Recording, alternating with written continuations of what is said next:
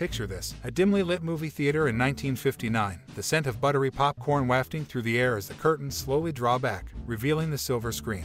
The audience settles into their plush seats, anticipation hanging thick in the room. And then, it begins, Some Like It Hot, a film that would go on to etch itself into the annals of cinematic history. For many, that first encounter with this comedic masterpiece was a revelation. The film's intoxicating blend of humor, romance, and sheer audacity was like nothing they had ever seen before. Marilyn Monroe's dazzling presence, Jack Lemmon and Tony Curtis donning drag to evade the mob, and the uproarious escapades that followed, it was a spectacle that left indelible memories etched in the minds of all who witnessed it. Perhaps it was Sugar Kane's sultry rendition of I Wanna Be Loved by You or the hilarity that ensued as Jerry and Joe navigated the treacherous waters of femininity, all while trying to keep their true identities hidden. Whatever it was, Some Like It Hot had a way of searing itself into the collective memory of its audience, leaving them with a grin that lingered long after the credits rolled. Now, let's peel back the curtain and uncover some fascinating, lesser-known tidbits about this iconic film. From the off-screen antics of the cast to the unexpected challenges faced during production, the story behind the making of Some Like It Hot is as captivating as the film itself. So, grab your popcorn and settle in as we journey behind the scenes of this cinematic gem. In 1959, the silver screen witnessed the creation of a classic comedy, Some Like It Hot. While the film is celebrated for its humor and iconic performances, it harbors intriguing behind-the-scenes stories. One such tale involves Anthony Perkins, who famously auditioned for the role eventually played by Jack Lemmon. Perkins, known for his later role as Norman Bates in Alfred Hitchcock's Psycho, was in the running for the part of Jerry Daphne, the saxophone player who finds himself in a whirlwind of chaos alongside Tony Curtis and Marilyn Monroe. However, fate had other plans, and Jack Lemmon ultimately claimed the role, leaving an indelible mark on cinema history. But the drama wasn't limited to auditions. According to Lemmon himself, the film's production included some unexpected tango lessons. George Raft, a legendary Hollywood gangster film actor, took it upon himself to teach Lemmon and co-star Joey Brown how to tango for a pivotal scene in the movie. Raft's involvement added an authentic touch to the film's iconic tango scene, showcasing the lengths to which the cast went to make Some Like It Hot a cinematic masterpiece. Director Billy Wilder, a maestro of comedy, had his share of challenges during the production. He famously referred to Marilyn Monroe, the film's leading lady, by saying, "We were in mid-flight, and there was a nut on the plane." Monroe's well-documented insecurities led to frequent disruptions on set, causing considerable stress for Wilder. Legend has it that the director resorted to suppository sedatives to find some respite in sleep. Wilder didn't mince words in his frustration with Monroe, publicly criticizing her behavior. She even found herself uninvited to the film's wrap party. However, in time, Wilder's perspective softened, and he would later praise Monroe's performance, recognizing the talent that lay beneath the turmoil. Some Like It Hot remains an enduring classic, known for its wit, humor, and the captivating performances of its cast. Behind the laughter and glamour, these intriguing anecdotes reveal the challenges and dedication that went into creating this cinematic gem. In 1959, the silver screen was set ablaze with Billy Wilder's classic comedy, Some Like It Hot. While the film has left an indelible mark in cinematic history, its production was not without its share of drama. Stories of the difficulties encountered by the cast and crew, particularly with Marilyn Monroe, have reached near legendary status. During the filming, Monroe's behavior became a subject of intrigue. In a now famous farewell telephone conversation between Monroe and Tony Curtis, keen-eyed viewers noted her unusual eye movements, which suggested she was reading her lines directly from an off-screen blackboard. According to Curtis, Monroe's punctuality was equally baffling, often arriving 2 to 3 hours late to the set, and on occasion, she refused to leave her dressing room, causing production delays and frustrations. Yet, despite the on-set challenges, Some Like It Hot emerged as a cinematic gem. The sequences set in Florida, where the film's characters seek refuge from the mob, were shot on location at the Hotel del Coronado Resort near San Diego, California. Production began on June 1, 1958, which coincided with Monroe's 32nd birthday. However, the shoot proved to be anything but smooth sailing.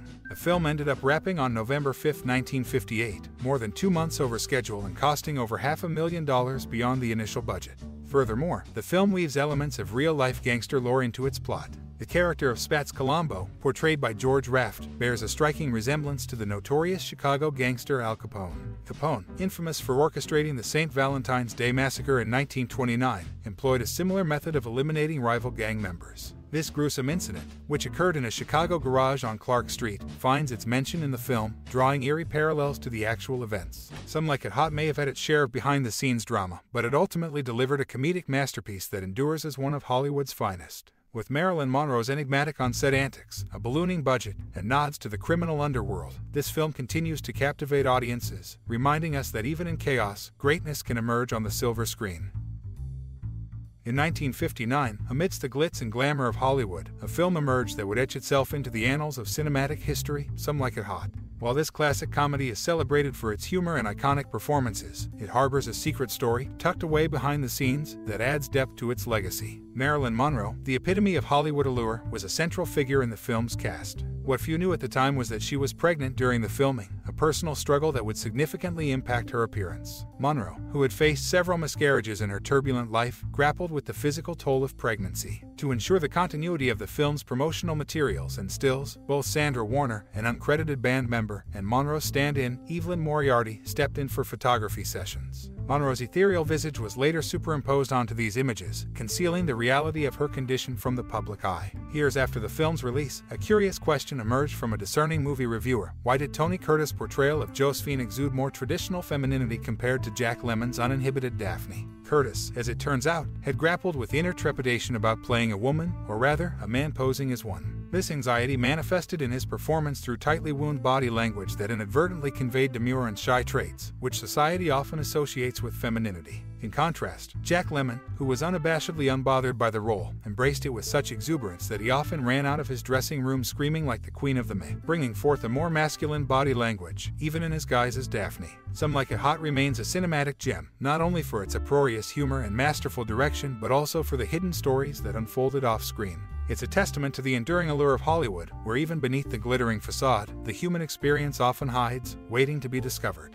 In the 1959 classic film Some Like It Hot, directed by the legendary Billy Wilder, a subtle yet audacious mockery was embedded in a scene that left an indelible mark on Hollywood history. According to Jules Pfeiffer and the Bronfmans, this cinematic gem took a daring jab at the formidable Music Corporation of America, a powerhouse in the entertainment industry during that era. In a scene brimming with comedic brilliance, musicians played by Tony Curtis and Jack Lemmon, two down-on-their-luck musicians in search of employment, barge into an office boldly labeled Music Corporation of America. To their astonishment, the sole occupant of this imposing domain is none other than a woman nonchalantly seated at her desk, indulging in a sip from a discreet bottle. This sly, tongue-in-cheek moment was a veiled critique of the influential MCA, a company that seldom saw humor directed its way. This audacious move to lampoon the MCA speaks volumes about Billy Wilder's irreverent wit and fearlessness as a filmmaker, a characteristic that would become emblematic of Some Like It Hot itself. The film was a triumph in its own right, blending comedy, romance, and social commentary in a way that charmed audiences and critics alike. But behind the scenes, a fascinating tidbit adds another layer of intrigue to this cinematic gem. In 1957, the iconic Marilyn Monroe, who played the unforgettable Sugar Kane in the film, penned a letter to Billy Wilder expressing her fervent desire to collaborate once more after their success with the 7-Year Itch in 1955. Monroe's hope for a reunion with Wilder ultimately materialized in Some Like It Hot, solidifying their cinematic legacy and creating moments that are still celebrated today. Moreover, according to David Thompson in his book Have You Seen?, another captivating facet emerges. Actress Mitzi Gaynor was on standby, poised to step into the role of Sugar Kane if Marilyn Monroe had encountered any unforeseen setbacks. This understudy dynamic adds a layer of intrigue to the film's production, showcasing the dedication and flexibility of the cast. In retrospect, Some Like It Hot is more than just a classic comedy. It's a movie that dared to challenge industry giants, fulfilled the dreams of its iconic star, and had a contingency plan in place to ensure its success. In the realm of cinema, it remains a testament to the audacity and ingenuity of its creators. As we draw the curtains on this cinematic journey, let's pause for a moment of reflection. The year was 1959, and the silver screen bestowed upon us a gem, a timeless masterpiece, Some Like It Hot. A film that has gracefully danced through the corridors of time, leaving an indelible mark on the hearts of cinephiles across generations. In the midst of the black and white frames, the enigmatic allure of Marilyn Monroe, the quick wit of Jack Lemmon, and the comic brilliance of Tony Curtis converged to create a symphony of laughter and love. It was a tale of deception, a riotous escapade, and a celebration of the human spirit's capacity to adapt and persevere. Perhaps, as you've journeyed through this classic, you've found yourself captivated by the irresistible charm of Sugar Kane, laughing at the hilarious antics of Joe and Jerry, or marveling at the sheer genius of director Billy Wilder. Maybe it's the iconic final line, "Nobody's perfect," that's etched into your memory, reminding us all of the imperfections that make us beautifully human. Now, dear reader, viewer, we invite you to share your thoughts, memories, and personal connection with Some Like It Hot. Was it a film that made you laugh uncontrollably on a rainy Sunday afternoon? Did it introduce you to the magic of classic cinema? Or perhaps it's a movie that you've passed down through generations, a shared family treasure. In the comments below, let your voice resonate and your thoughts flow freely. Celebrate this timeless piece of art with fellow enthusiasts and kindred spirits who appreciate the magic of Marilyn, the genius of Wilder, and the allure of a story that transcends time. Thank you for joining us on this delightful cinematic sojourn and for sharing your love for Some Like It Hot. Your unique perspective enriches the tapestry of our collective cinematic experience. With warm regards, the Cinema Enthusiast Team.